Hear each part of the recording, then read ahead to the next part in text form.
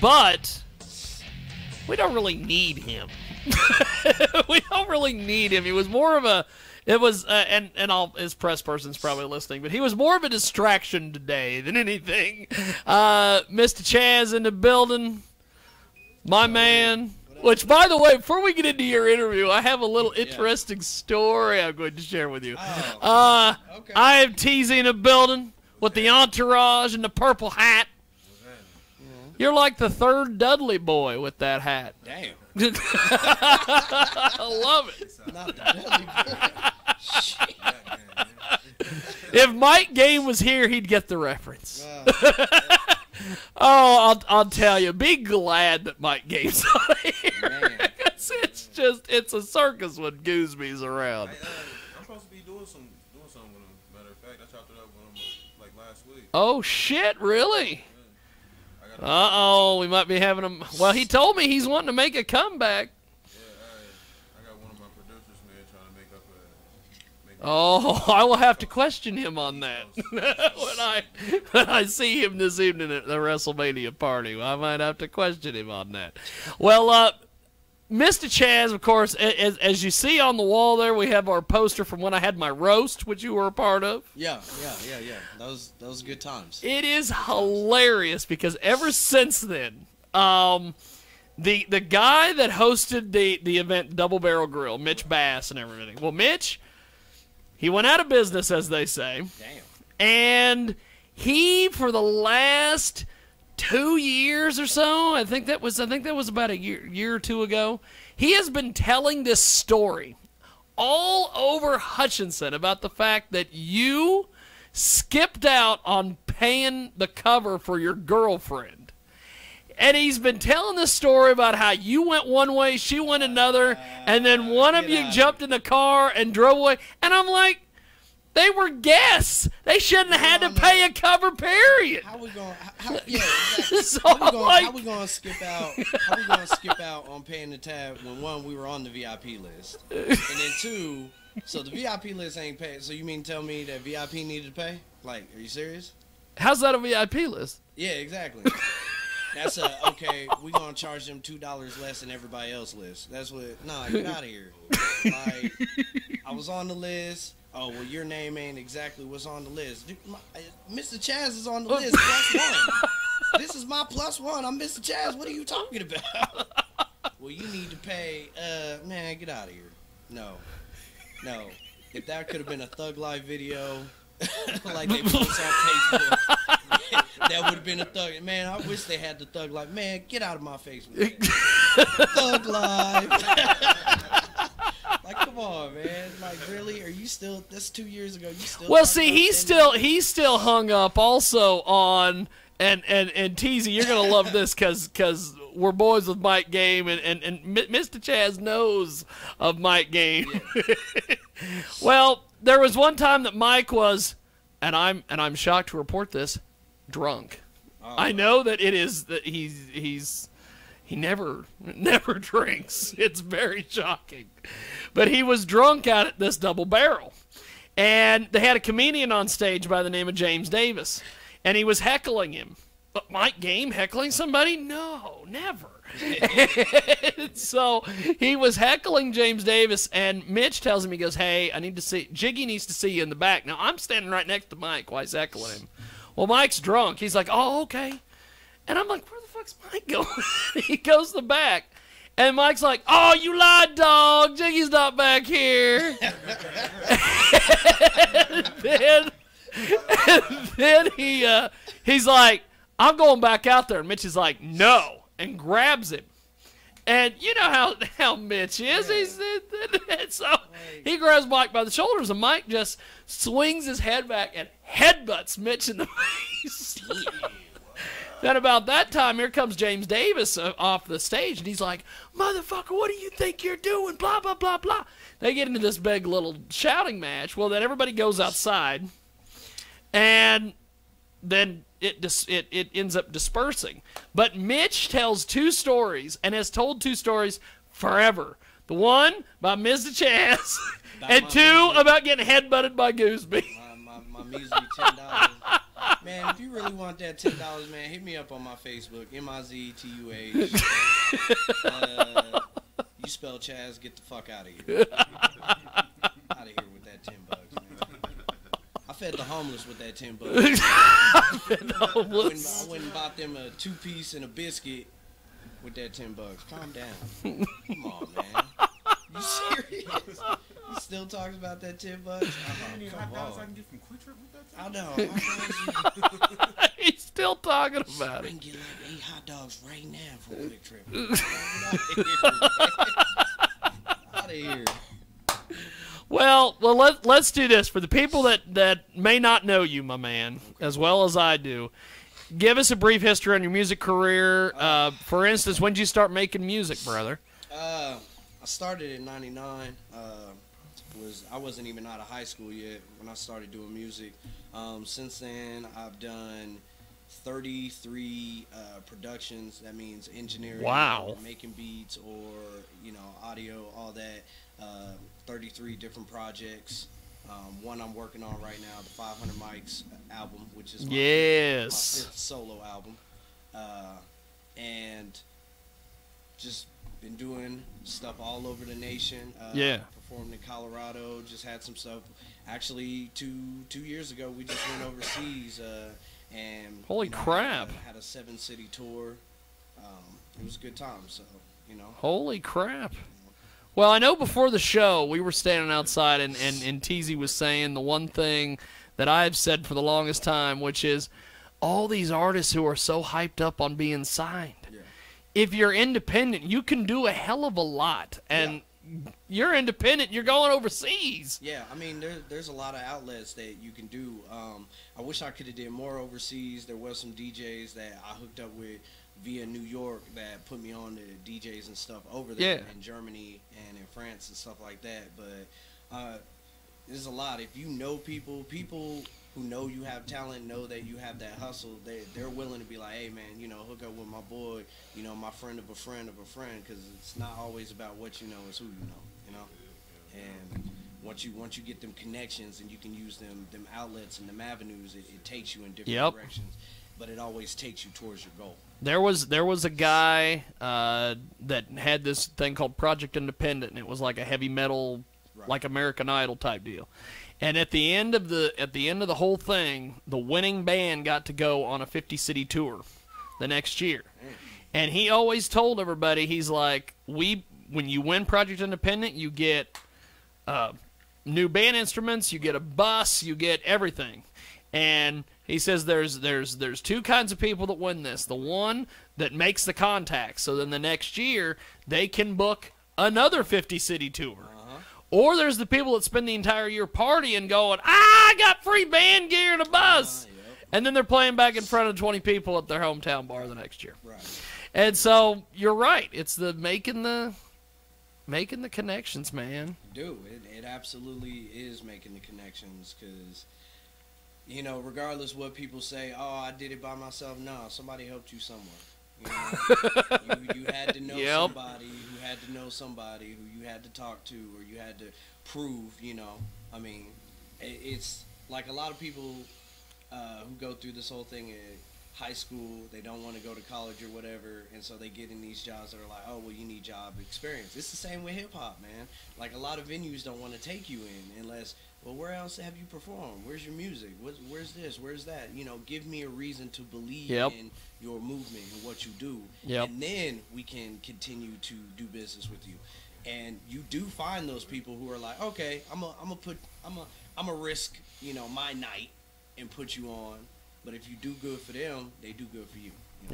Not everybody's trying to rip you off. Not everybody's trying to rip you off. Artists that are like that, man. I don't want to do this. I don't want to do that because everybody trying to get a piece of my cake. Look, you got to make the cake first. you got to put the ingredients into the cake first. You got to crack them eggs first. Throw that flour in there, son. I cook, up at the college and stuff like that. I know the ingredients you got to put into. You got to put the ingredients. You got to put the ingredients in there before you can talk about somebody stealing your cake. They can't steal something you ain't got. That's right. If you ain't got it, they're not taking nothing. You know what I mean? Just your time, I guess. I mean, but it is what it is. But We've got the fantastic IMTZ in studio with us. We've also talking to my man right now, Mr. Chaz, and I'll tell you, brother, you have been all over the place, done all sorts of different things. What was your motivational force in starting to get into music? my motivational force was just my home life. You know, I mean, some people, when bad things happen to them, either one or two things happen. They succumb to what's going on, or they rise above it. And I can honestly say that from time and time again, I've rose above anything and everything that's ever been thrown at me. You know, I had some tragic stuff that happened back in '09. I bounced back from that. Had something that happened around this time last year. Bounced back from it. I mean, I'm not gonna let what's thrown at me defeat me just because it's that horrible. Unless I'm like on my deathbed or dying, I'm gonna still be in the studio. I'm gonna be Kanye spinning through the world. Yeah, you know, I'm gonna go ahead and spit this real quick. You know what I mean? You know, have my jaw in the back of my throat and stuff. You know, I mean, I'm still gonna do that. That's still gonna be me to the death of me. You know, I might still be in the grave with like some Beat headphones on or something. You know, having my Beats track play. headphones. I hope they give me them titanium batteries so my track can play for 1,000 years while I'm in the grave. Hell yeah! You know, I'm trying to. That's what I'm trying to be like. That's what I'm about. Like, you know, you hear artists like Lil Wayne talk about all I know is music. Nah, for real, all I know is music. Is music. I can't play ball. I'm good at video games, man. I'm not good at video Don't ask games. me to roll your blunt. I roll my blunt like I like it. All I know is music. You know, all I know is music. That's awesome. Holla at me. You want to know how to engineer? Come on. That's it. I can't play soccer. None of that. I can't play soccer. None of that. I can't That's help your kid awesome. with hopscotch. Nothing. Can't help your kid with hopscotch. Music. You want to know how to write a bar? Come holler at me. There you go. We've got a great guy in studio, Mr. Chaz, and what were some of your influences, man, getting into this whole thing? And I know what. Man, I always hate answering this question because it's never the answer anybody wants to hear. But I'm gonna do this in a 2-part answer. How about that? Okay. So, the home life, my motivation was my family. The fact that, you know, all of my family is influenced or does music. You know, all of my cousins, sisters, brothers, all that. They have a part of music somewhere, whether they're playing instruments, writing rhymes, poetry, singing, stuff like that. You know, my dad, before he joined the military, he actually, you know, used to sing and stuff like that. So it's always been in the genes. But I think a continuing force outside of it would be me listening to the radio and hearing acts like TLC, because they used to play Creep like all the time in Junction growing up. It was like, hey, we gonna play this real quick, and so I Creep. Oh shit, it's on again. Wasn't it just on 2 minutes ago? wasn't this just all You know, 2 so minutes it's ago? like The immaturity death of coming radio. out, you know, and stuff like that. But then after that, you know, Tupac, Biggie, you know, Nas, Jay-Z. I was listening to Devin the Dude. I was listening Devin the to Too Short. Dude. I was listening to, you know, I was. Didn't listening you to open East for Coast. Devin the Dude at I one did point? open Devin the Dude down here in Wichita, you know. So it's like, that's the good thing about it. It's like, even though people are like, oh, you know, music is a dying thing in Kansas, you know, me, SAMG, our crew, Amp Squad, we're living proof that if you do continue to do well, Yeah. and do gain the contacts, you can open for, you know, I love Devin the Dude. That was one of my idols. When I opened up for Twista, that was one of my idols. Bone Thugs and Harmony. That was one of, you know, my homeboy, you know, AR-16 Films. Shout out. You know, we opened up, and it was one of his things. He was like, man, I never thought I would ever meet Bone Thugs and Harmony. He said, that's how you know when you really doing stuff. When you get to that position where you meeting your idols where you grew up, you know, the people you looked up to for music. That's how you know that you're doing good things. But that only comes with getting the contacts. You can't do that. You can't. I mean, some people, you know, I'm gonna just drop $1,500. I didn't pay nothing.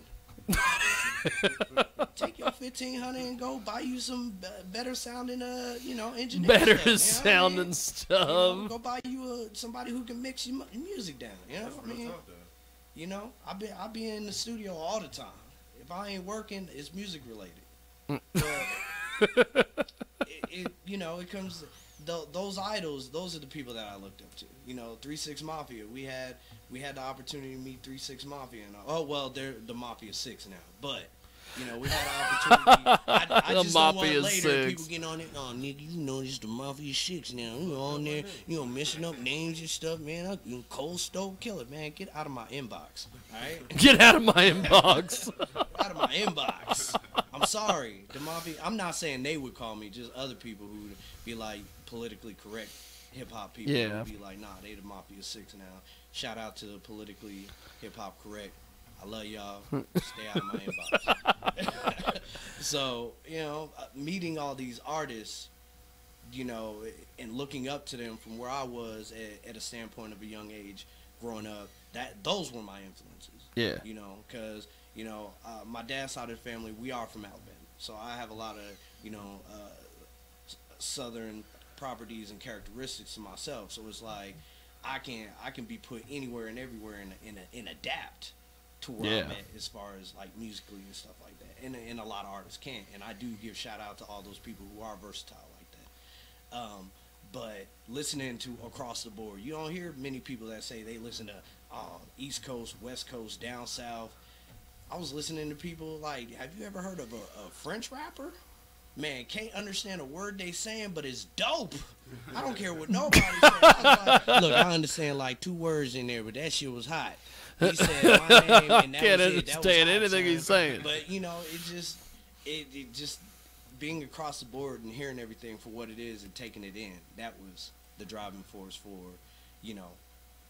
my influences and all that. That's I know pretty I kinda got off badass. track. No. I'm I love it, scatterbrained, brother. I'll be in a second squirrel. No, I love it. So those are my influences. But it's not just. I kind of renounced my ties to hip hop last year. I got on Facebook. I told You everybody, renounced your like citizenship to yeah, hip pretty hop. much. It was kind of one of them things where like, I'm kind of tired of being put into a label, and especially a label that I feel is being overpopulated by people who are not even into. There's some artists that are R&B that are still called hip hop, and there's some people that are like hip hop. H-O-P, H-I-P. And then this hick hop nonsense. Hick hop, and they're still being put into hip hop. And I'm like, there's different genres and places. So I was like, you know what? I'm not a hip hop artist anymore. Just call me an artist. Yeah. If I get a rock band tomorrow, man, I'm still an artist. Don't call me rock. Just call me artistic. Teasy, what do you think about that? Shit, I'm with it, man. Shit, I'm with it, man. I feel I'm 100% on that shit, man. Like, I don't say that I'm a rapper anymore. I don't say that I'm a hip hop artist. I'm just a music artist. Just a music artist. Like, That's it. I can get in there and work with my engineer on engineering some of the Yep. vocals, or I can work with my producer on a beat. You know what I'm saying? Like, yo, that sounds good right there. Right. Like, add them maracas. Yeah, that's hot. Them maracas. That's hot. Well, let's do this. We're going to take a timeout. When we come back, we'll keep chatting with Mr. Chaz. We'll work I Am Teasy in there. Teasy, if you have any questions at all, jump in here. My man. We're going to do this. We're going to take a time.